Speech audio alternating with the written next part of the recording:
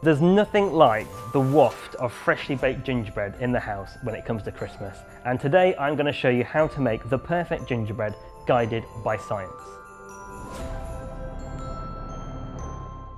First thing to do is to sieve our dry ingredients into the bowl. So we've got 275 grams here of plain flour. Well, next is to add the all-important spices. Now you can play around with these however you see fit. I've got 1.5 teaspoons of all three of these. So starting off with the ginger. I just absolutely love the taste of ginger. Cinnamon is next, and then mixed spice. And then after the spices, now adding some bicarbonate of soda, which is going to act as a raising agent in our biscuit. Now, not every recipe, gingerbread recipe, is going to call for that, but I like it because it just gives it a slight aeration, a bit better structure to our biscuit. We can just sieve those now into our bowl. I've got a whisk here just to sort of mix those all in so they're nicely mixed. They smell amazing. That's perfect, so we've got all those nicely mixed. We're now going to add in our fat, which is our butter. Now it's really key that we do this bit now because in our flour, the flour proteins, which is glutenin and gliadin, when they get hydrated with water, they'll then start to interact, come together, and they'll form the sort of the gluten network that we would have if we start working the mixture.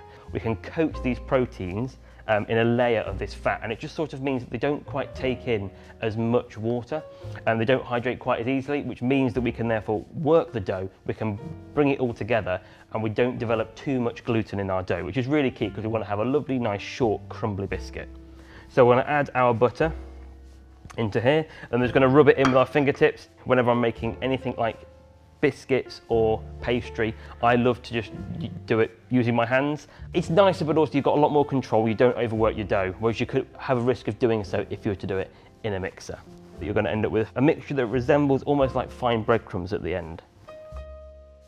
All nicely rubbed in. If you just give it a little shake, it should come to the surface. You get little bits that form with sort of clump together. You should be able to pick those up and they'll just crumble.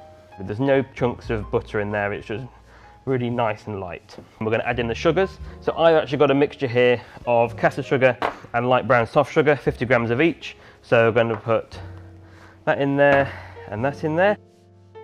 So we'll just bring that all together. The brown sugar's got that molassesy taste to it, and it helps give us a lovely structure and sweetness to our bake. Brown sugar also happens to have a slight acidity to it, so our bicarbonate soda is an alkaline. It can react with the slight acidity from our brown sugar, and so that's going to help create those carbon dioxide bubbles to help give us a little rise to our biscuit. But we're also going to get the most of that sort of rise is going to be coming from the heat of the ovens. We've got thermal decomposition in the oven. It's going to create carbon dioxide bubbles, water vapor, and that's going to help give us the little bubbles and the structure in our bake as it rises. So we've got our mixture here. The next bit now is to add in these wet ingredients. Some recipes may not have an egg in there. I quite like using it. It binds together really nicely, gives it a little bit of richness, helps with to give it a lovely colour at the end as well. We've got one medium egg here. We have got 60 grams here of golden syrup, and then we've got the same again of black treacle. We can begin to bring all this together. I use a spatula first just so that I don't get my hands completely covered in everything. So this will just help to start things off. Now it's time to get messy and get your hands in there to bring this together very lightly. And it can look a bit dry actually at the start. You can see there's a bit of flour, but honestly it's really quite a soft dough once it's all formed, so just bear with it. And the reason why it actually gets a bit soft is because it's absorbing still, the flour's still absorbing some more of the moisture, which is why it's quite key for us then to go and chill it. So that's all coming together. And it should hopefully leave your bowl clean at the end. I'm just going to very, very lightly now just make sure this is all mixed together really nicely. Make sure we've got no bits of butter, no pockets of flour, no nothing into there. And you can see there now, look, just 10-15 seconds, you see we've got one lovely ball now. So we're going to now put this into some cling film, like so, and then we can pop this into the fridge. Our dough has now chilled in the fridge for about half an hour or so, and now we're going to roll it out onto a floured surface.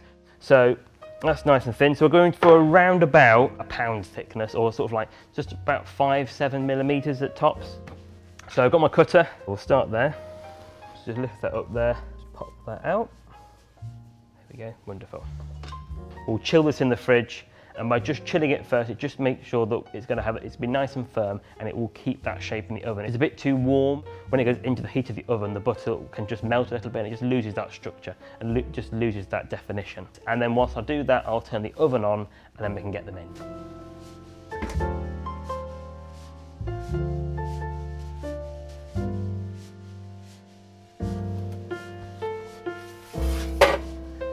We're fresh from the oven, and here is our gingerbread. The smell in here now is incredible. They've got such a beautiful golden colour to them. They've kept their shape as well. The chilling stage that we did with our dough before it went into the oven, that was really, really critical.